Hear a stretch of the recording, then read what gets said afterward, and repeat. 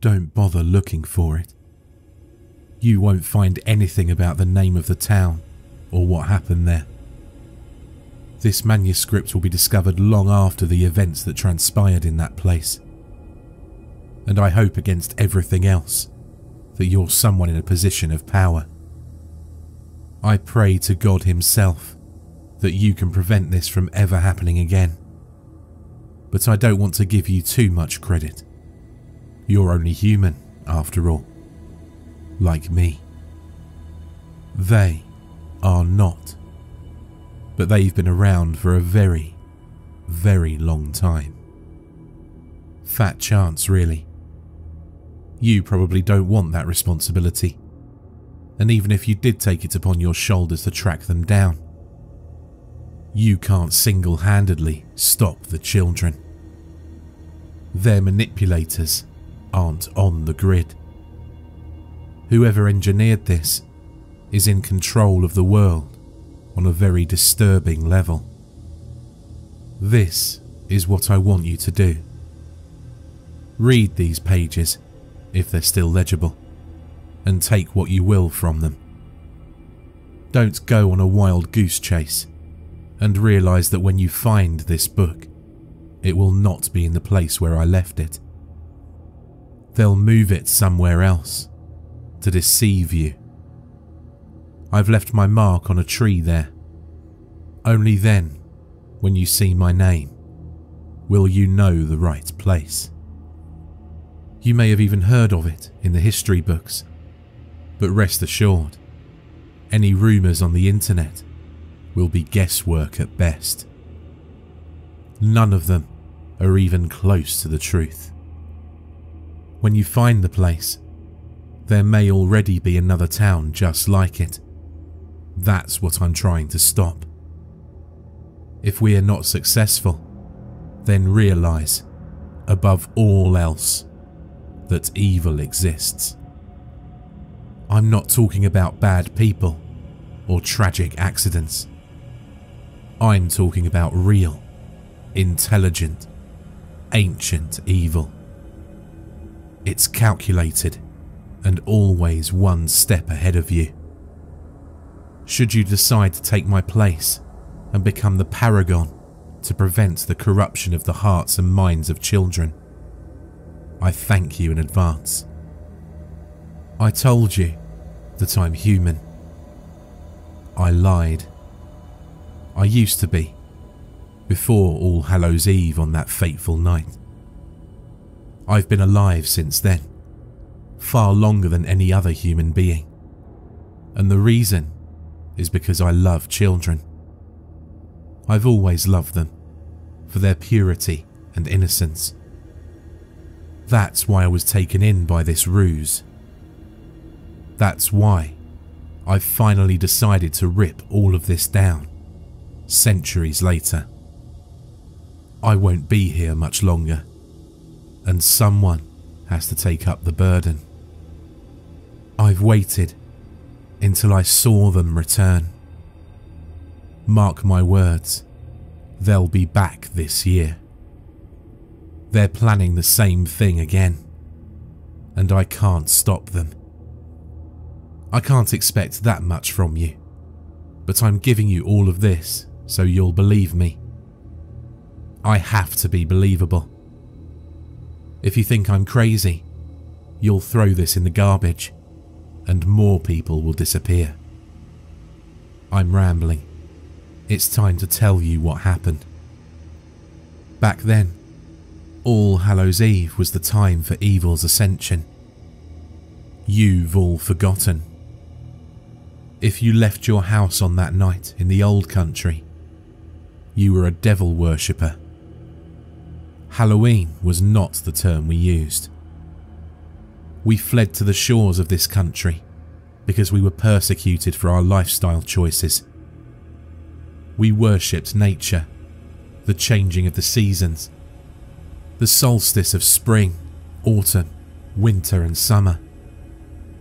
In the purest sense of the word, we were druids. Our names and accents were English, but we were servants of the earth. We were some of the first to celebrate it as a holiday. The natives here were puzzled by our behaviour, but also frightened by it, so they left us alone. They misunderstood. We were not the ones to be afraid of. At the time, I was relieved. They'd attacked us in our settlements time and time again, but as it drew closer to the end of October, they stayed away. Maybe, in their own noble bonds with the earth and soil, they knew something terrible was on the horizon. They were right. John Hunter's little boy wanted to be a native, with a bow and arrow and a real headdress. Little Mary Taylor made a dress that was crafted after the local schoolhouse teacher's prettiest outfit. She idolised her educator, of course. They all had their get-ups. The first trick-or-treaters in what was to become the United States of America, 150 years later. We sent them out to frolic about the settlement, collecting apples and tarts and other sweet things in their burlap goodie bags. There were no candy bars, and yet the magic of this holiday held no less sway over them than it does the youth of our current time. Those who dress up as cartoon or movie characters, these children were their predecessors. I sent my daughter with Mary and John Hunter Jr. Despite our mistrust and wariness of the Anglican Church and the monarchs that presided over it, my little girl was dressed as the Queen of England. I refused to crush her fantasy world, and so I simply indulged her. We heard promises to return after sundown, to say yes ma'am and no sir, and not to linger too long if they were invited inside the households of our community. I didn't realise that the house on the edge of the settlement existed until I saw the children go inside. There were no lanterns or sources of light in the windows, no fire or harvest dolls on the outside of the dwelling. As we sat in the middle of the town hall, imbibing in the pleasures of distilled moonshine amongst our brethren, none of you will ever make it as potent as we did in those days. We watched our young ones gravitate across the middle of the town to the foreboding household that had seemingly been constructed overnight. When we gazed upon it, it seemed as though the place was shimmering. It pained my vision, as if its very presence forced and propelled my senses in another direction. Such a thing is difficult to put into words, but I seemed to be the only one who realised that our kids were all heading to the same place. When I questioned John Hunter as if something was odd about their actions, he stared at me as if I was insane. "What do you mean?" he asked. "There's no house there. They're going to play by the stockades." The sun had set by that point, but, as I said before, no one was concerned. The natives hadn't shown up for weeks. I decided to walk to the phantom dwelling that only I and the children could see, to peer inside and find out who these new settlers were, and why it called to the youth as if it were a black hole in a sea of stars. I tried to stand outside and look through the window, but when I saw what was happening, it was too late. I breached the doorway with my buck knife drawn, but there was nothing about the things inside that I could harm with a weapon. There's something deep inside of us, something embedded within the human spirit that's perfectly aware when we encounter something truly terrible. Fear, horror, evil, revulsion. It all hits you in an overwhelming wave, like a fierce, exploding bullet, shattering the innermost parts of your soul with a relentless and powerful fury. I saw it in that moment, standing in the darkened doorway. These weren't people, and they weren't spirits. They were halfway there, lingering over the unconscious bodies of my daughter and her peers, in their hooded black robes of half-existence. There was one in particular who made me feel as though my eyes would pop like ripened cherries when I stared at it. It was their leader, the source of that tug, that pull, and it was slowly fading, disappearing like a gaseous black cloud of death through my little girl's nostrils and mouth. She was gasping, as if every breath after the one that preceded it was filled with acid, as if she were hungry for real, fresh air in her small lungs. With every breath, the figure faded deeper into her, along with the rest of them. I wish I could say that I was a hero, that I hacked them all to bits, saved the day, and made Halloween a night when the worst thing children have to worry about is poisoned candy. It didn't happen. There was one of them left, floating towards me on elongated, blackened tendrils of shimmering nothingness. By all real means of my imagination, it shouldn't have been there. But it was, and soon it was moving inside of me. The last thing I saw were their little feet, scurrying out of the phantom house and into the town. I felt that something terrible was about to happen. I had no idea. Everything went black, and then I was outside of myself. I was conscious, but observing my body doing things beyond my own scope of physical control. They led me and our children into the meeting hall, where, of course, the kids were embraced by the open, loving arms of their parents.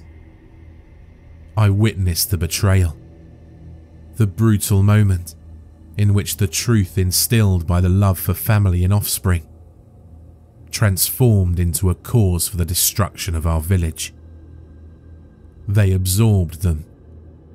There's no better adjective for what happened. One moment, they were there, and seconds later, they were nothing but dark essence, filtering in through the eyes and noses and mouths of their devil children. It was over in minutes.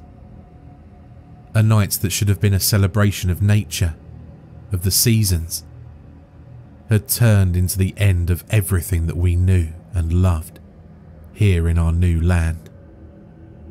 I started to fight it. The kids knew.